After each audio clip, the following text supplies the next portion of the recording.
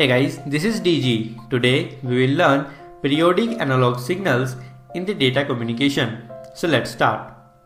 The physical layer in the TCP/IP protocol suite converts data received from the data link layer to signals. In the data communication, we commonly use periodic analog signals and non-periodic digital signals. Let us discuss periodic analog signals in detail. A continuous signal which repeats after a fixed time is called a periodic analog signal. It can be simple or composite. A single sine wave is an example of simple periodic analog signal. It is defined by three parameters: peak amplitude, frequency, and phase. Peak amplitude is the distance between the point of highest intensity and the point of zero intensity. It is √2 times of its RMS value. RMS is the root mean square value. Frequency is the number of times a periodic signal repeats in 1 second. Suppose a simple periodic analog signal repeats 3 times in 1 second. So its frequency is 3 Hz. The time it takes to complete one cycle is called its time period. Here, the time period is 1 by 3 seconds. That is, the time period is inverse of frequency, or frequency is inverse of the time period. If a signal maintains a constant level, then its frequency is 0 Hz and the time period is infinite. If a signal changes from one level to another level in no time or instantaneously, that is, time is equal to 0 seconds, then its frequency is infinite. Phase describes the position of a wave relative to time 0. It is measured in degrees or radians. 360 degree is equal to 2 pi radians. A sine wave with phase 0 degree starts at time 0 with a 0 amplitude, and the amplitude is increasing. It means the sine wave is not shifted. If the phase is 90 degree, then the sine wave starts with a peak amplitude and the amplitude is decreasing. It means the sine wave is shifted to left by 1/4 cycle. If the phase is 180 degree, then the sine wave starts with a 0 amplitude and the amplitude is decreasing. It means the sine wave is shifted to left by half cycle. The distance covered by a signal in one cycle is called its wavelength. It is calculated as propagation speed divided by the frequency of the signal. The frequency of the signal is independent of the medium. However, the wavelength and the speed of the signal both depends on the frequency and the medium. The speed of signal in vacuum is 3 into 10 raised to power 8 meter per second. It is lower in air and even lower in the cable. Till now, we have shown a simple sine wave as the variation of amplitude with respect to time. It is called time domain plot. To show the relationship between the amplitude and the frequency of a signal, we use frequency domain plot.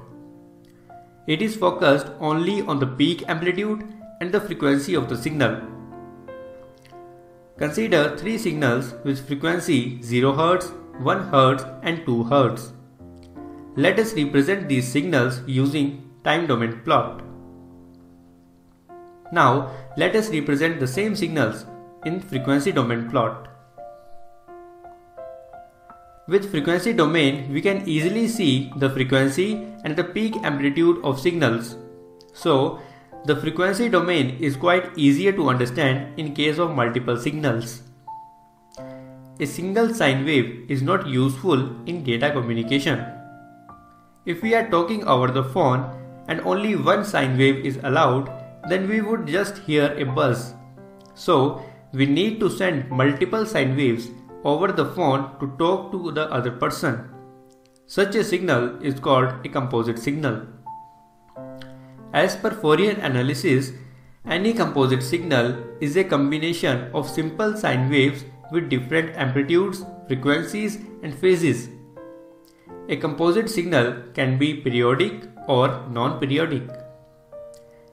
A periodic composite signal has sine waves with discrete frequencies that have integer values. For example, f, 2f, 3f, etc. A non-periodic composite signal has infinite sine waves with continuous frequencies that have real values.